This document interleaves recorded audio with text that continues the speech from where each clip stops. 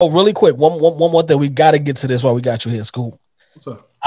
But now I know you saw the Nate Robinson knockout. The whole Jake Paul thing. We're not gonna go into it again because we already got that. We already, did the whole roasting session and all that. Got out our system. But now, since then, Le'Veon Bell called him out. Le'Veon Bell for NFL for playing for the Chiefs now, and Evander Kane from the NHL has called him out. But Floyd Mayweather jumped the line, and I think he wanted some get back for the brothers. Well, hold on. I didn't mean to cut you off. Floyd is fighting his older brother, Logan. Okay, Floyd's fighting the yes. Okay, all right.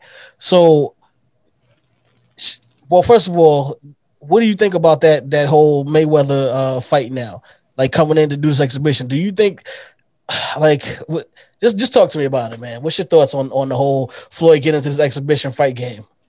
I think Floyd Mayweather is an equal opportunist. I mean, but I think this was planned even before it was announced. Like for example, the Nate Robinson, Jake Paul undercard, like they announced it like on a Thursday or a Friday, and I had gotten a call like the week prior, and it was something that was in the works in a while as it related to Tyson and Ray Jones. So I knew he was on the undercard, and so that's not just something out the blue. Somebody just said, "I'm gonna fight him today." That's something that's been under wraps, and the rollout happened the way it was supposed to happen. So, as it relates to what you said about jumping out, no, I just think that's a natural progression. I think I think that boxing is taking the big three route as it relates to boxing. Okay, for the old timers.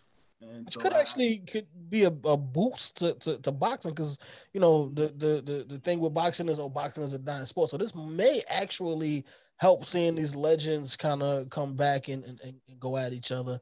And shout out to Snoop too, because Snoop actually got to deal with Triller, so he's actually gonna have the Fight Club boxing league. So I'm actually looking forward to see who's going to fight under that umbrella. Triller's doing some big things. I actually met with Triller during All-Star Weekend in Chicago, and they got a lot of things that they're going to be rolling out. And Snoop is one of the shareholders, as is a few other people that are celebrities. In the same way that kind of Jay-Z and his friends were doing with Tidal, it's the same type of concept with Triller. Okay.